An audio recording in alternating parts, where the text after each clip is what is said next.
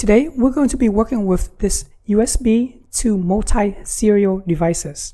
So in the front, it will give you 8 serial ports, while in the back, there's one USB to plug into your computer. Here is a bunch of serial devices.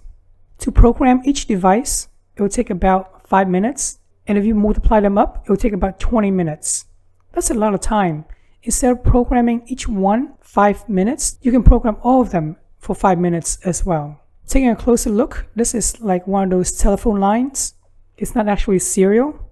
And here on the other side, you can see that it converts the telephone line back into the serial for the computer to talk to. The first thing you have to do is install a driver, otherwise it will not work. Once the driver is installed, you can plug it into your computer. And as soon as you plug it into a computer, in this case a laptop, the laptop will recognize it as 8 serial ports ready to go. Now that you have 8 serial ports ready to go ahead and open Putty up. In Putty, I will give it the same name as the COM port themselves. And don't forget to click on Save. Next up, to talk to all of the serial ports at the same time, we're going to be using MTPutty.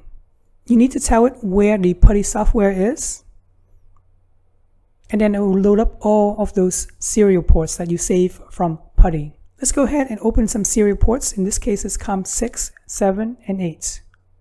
Click on this icon right here, somewhere in the middle, Send Script, and then select All to verify that it will send the script to all of the serial ports. Next up, go ahead and open a script file that you want to send to the devices. This is really a simple script whereby it's just sending one line, wait, and then send more lines again. Verify one more time that there's a checkbox next to all of the serial ports, and then click on Send Script. And here you go, you can see that it's sending the command, wait, send more commands.